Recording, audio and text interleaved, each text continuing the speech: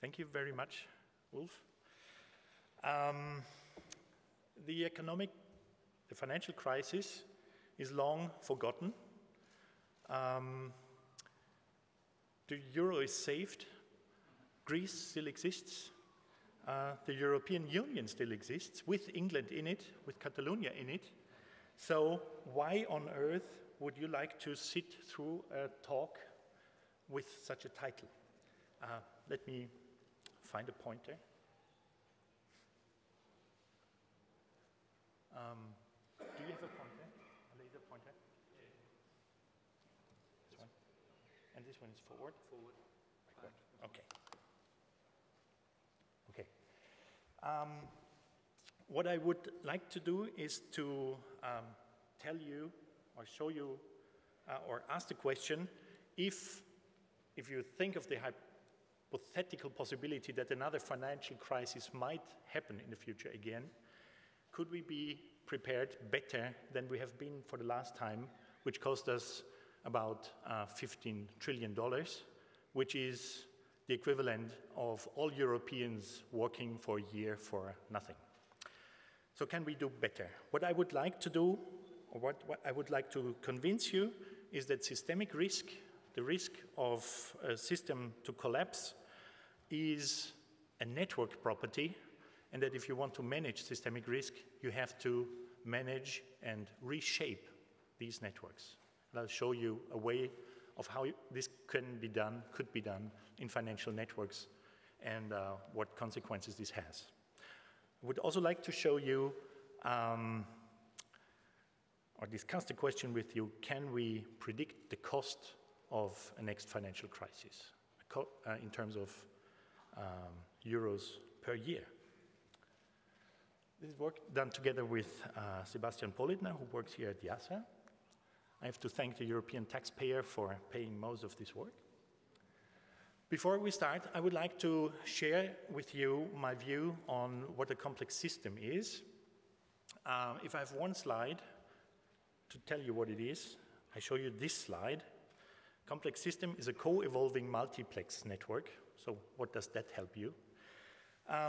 What you see here, looks like a network. You have nodes, nodes with different properties, nodes with different states that we will call sigma in the following.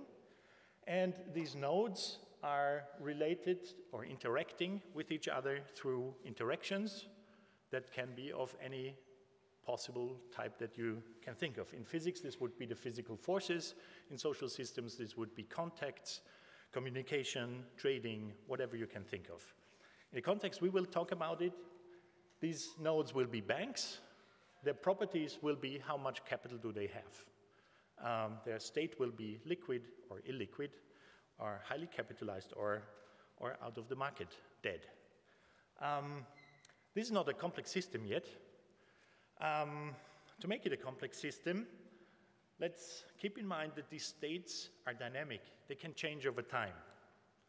Okay, if we specify a given network, and if we compute how states of a system change as a function of these interactions, this is what we have been doing in physics for 300 years now. It's also not a complex system yet. So what does this make a complex system? It becomes complex if we allow the links, the interactions, to be dynamical variables too, which change as a result of the states of the system. Okay? We have the situation that the states of the system change as a function of the topology of the interactions of the system, and at the same time, the interactions change as a function of the states of the system. We have this chicken-egg problem that we can mathematically no longer solve. Principle. I say the same thing that I told you now, what I think a complex system is in a cartoon equation. It's the only equation in the talk. So the change of states, sigma, so the networks we call the interaction network we call M. Mij is a matrix. Okay. So the change of states is somehow a function of the network and the initial state of the states. This is physics. And if you couple it to the possibility of changing the interaction topology as another function, whatever that is, that depends on the same things, on the interaction topology initial state and the states of the system, then we have a complex system. This is an extremely rich, extremely complicated conceptual thing.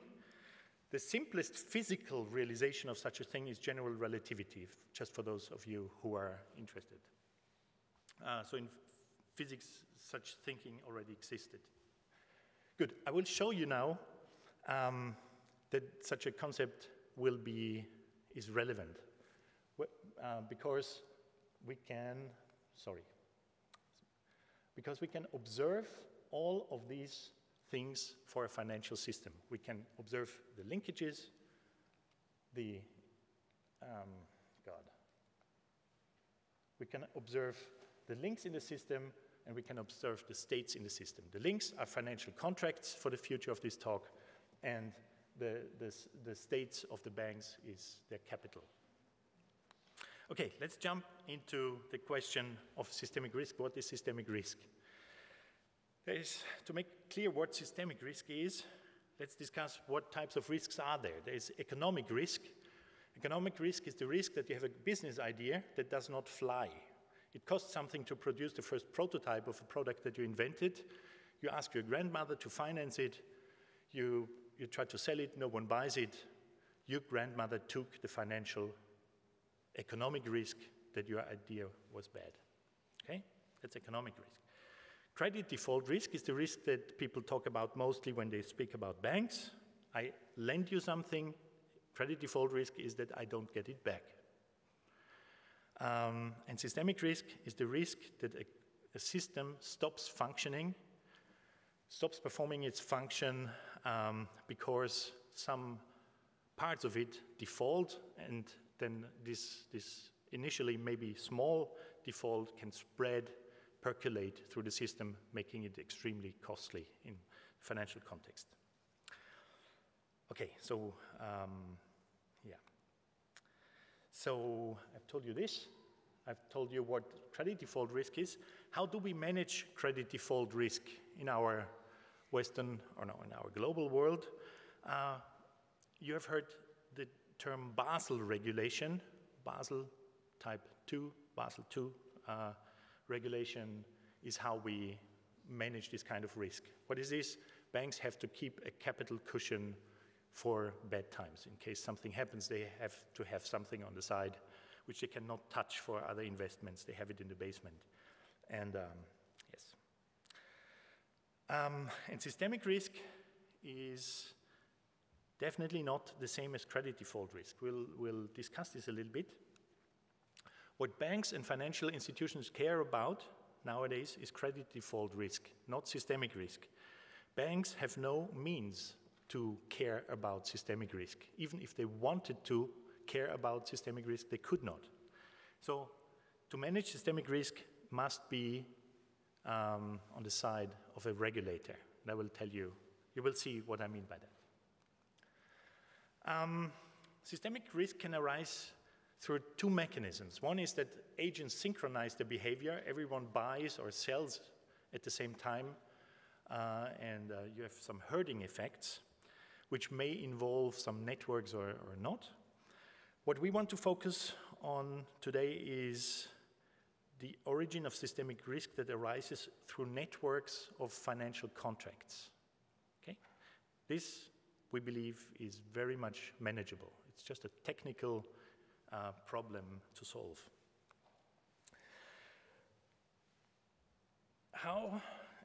The one and only intellectual point I'm making now on this slide, how does systemic risk spread? Systemic risk spreads by borrowing and not by lending. Credit default risk, the risk that I don't get something back, is generated if I lend something. I generate risk for myself if I lend something to you. Systemic risk spreads by borrowing. It spreads the other way, the other direction. How is that so? Imagine I'm systemically risk-free. If I collapse, if I go bankrupt, nothing happens to the world. if I borrow $1 million from Louis, for example, and he's perfectly well connected to the rest of the financial world, he's a systemic player. If he borrows something to me, if I borrow something from him, and if I now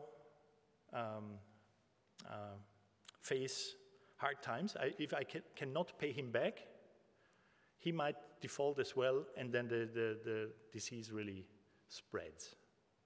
If I borrow from Dirk, for example, who is a rich guy, maybe, being a professor at ETH,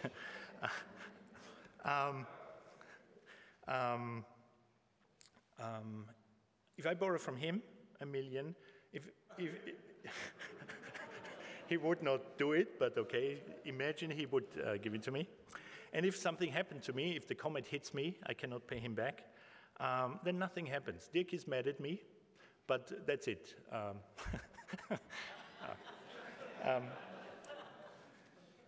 Okay, so let's keep in mind, systemic risk spreads by borrowing and not by lending. It makes a difference from whom I borrow. Usually I don't care. If I get the $1 million, I don't care from whom I get it, if it's just for good conditions. Okay, and the last thing for preparatory remarks is systemic risk is not a single layer. It's not happening on a single layer of credits, for example.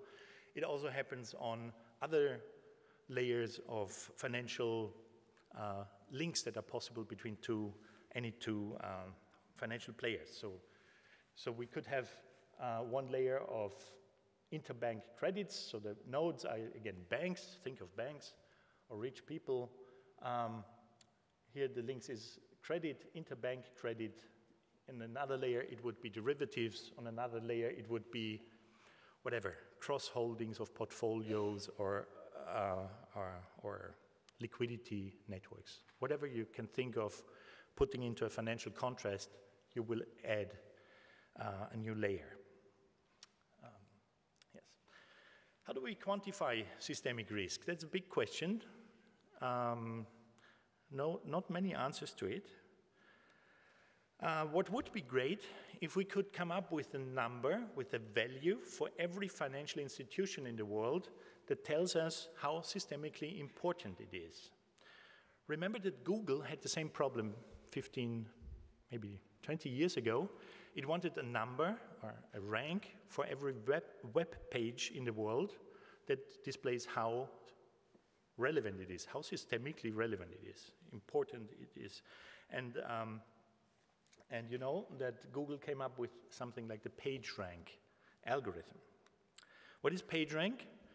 A web page is important if many important other pages point to it, have a hyperlink to it. So this is a famous page because some other famous pages are pointing to it. And this one is more or less famous because many small and not so important, but many pages point to it. Okay, so the PageRank algorithm looks at the whole network to come up with a measure of how important the page is. Now, let's do the same thing for systemic risk. An institution is systemically risky if systemically risky institutions lend to it. Okay? Now we need this propagation method that we talked about before. So now the guys are not happy anymore. Now it's not about fame, it's about risk and danger. This guy is dangerous because he has lent money from systemically risky other guys. He has borrowed from systemically risky other guys. We don't call this PageRank anymore, we call it DebtRank. It was developed by colleagues of Dirk at ETH. We have modified it a little bit to adapt it to our concrete problems. The basic idea is that you invent something that's very much like a network centrality measure adapted to the specific problem of financial networks. Good. So this debt rank now is a number that tells us what? It tells us what fraction of the entire economic value of a network, of a financial network, is affected if a certain node is kicked out of the system, if a node is destroyed by whatever reason. Okay, it's superior to other network centrality measures, but we don't discuss this here. Let me show you an example. It's actual data. Here we see a couple of Austrian banks. So here's two banks that we're interested in. This is a mother bank. This is all the daughter banks. The size of this node is the capitalization of the bank. How big is the bank? And the color of the bank is the systemic risk value, the debt rank. If it's red, it's very dangerous. If it's green, it's risk-free. So all the daughters are basically risk-free. They're not systemically relevant. Here we have two banks that are a little bit risky. Now, what I will show you on the next slide is this bank takes a credit from this one, a big credit, and see what happens to the debt rank, to the systemic importance. So this guy gets extremely dangerous, even though it's small. This stops and ends the discussion of too big to fail. It's not the case. A small institution can be much more systemically relevant than a big one. Okay? So this is actual data from the Austrian interbank market. If we can do it for a couple of banks, let's do it for all Austrian banks. Here you see all institutions with a banking license in Austria. It's about 1,000 banks. Most of them don't play any role in systemic risk. A couple of them, aligned on this circle here, are systemically risky. And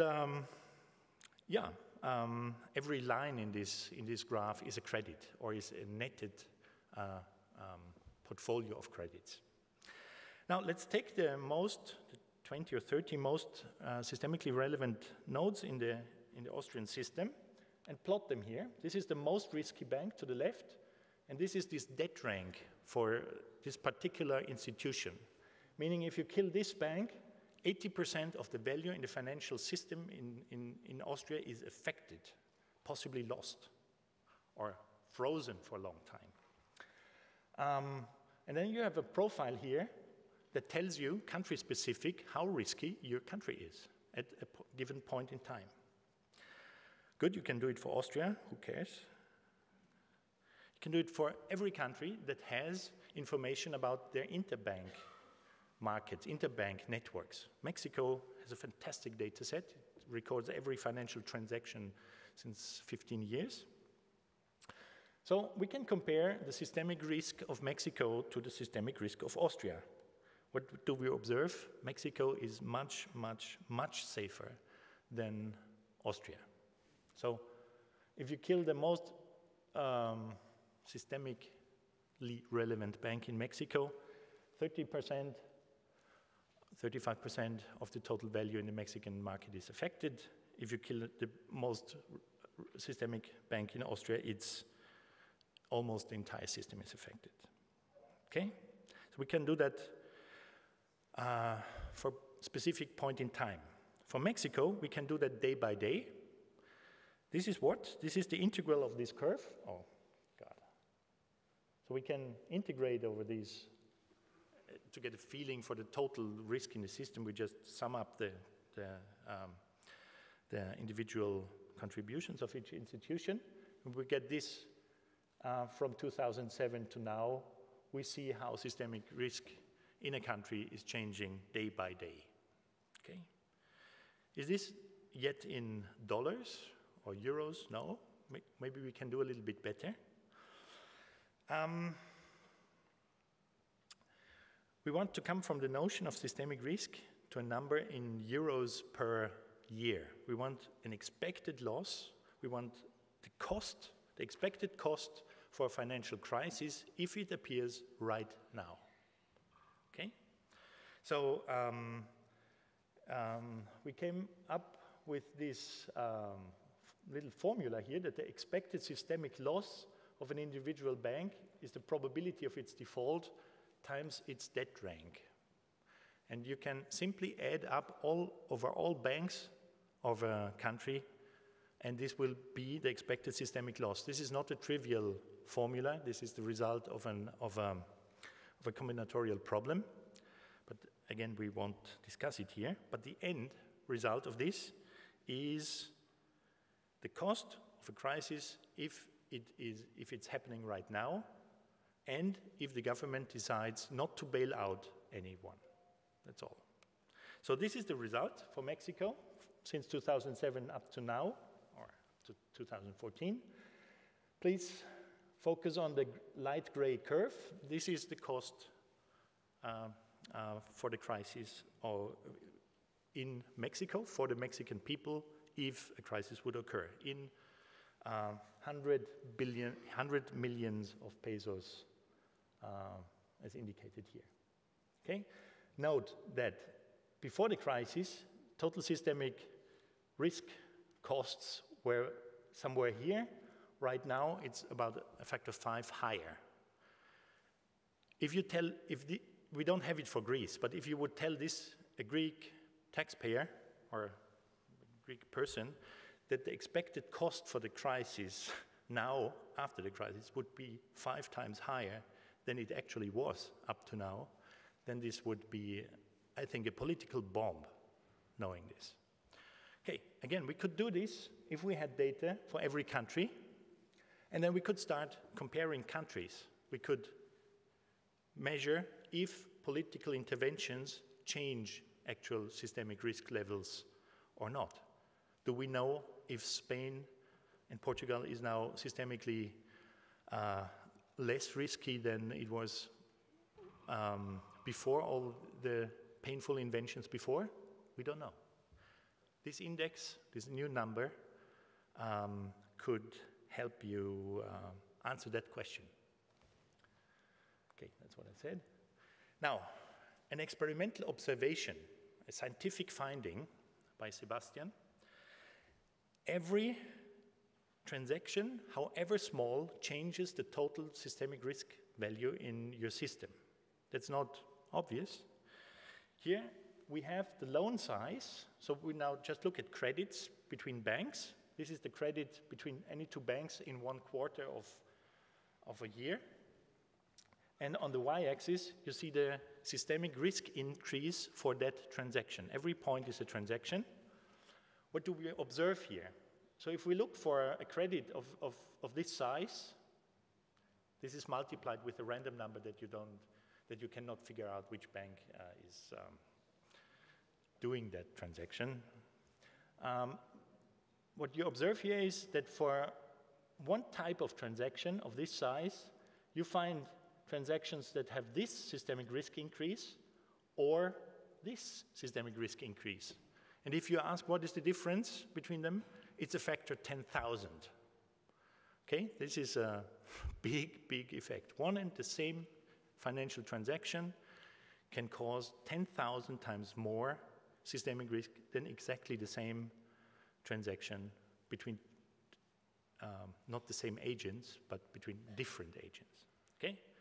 Every transaction causes systemic risk increase that you can measure, that central banks can measure at every millisecond if they want to. To compute these things, it's a trivial thing. Every cell phone can do this for you.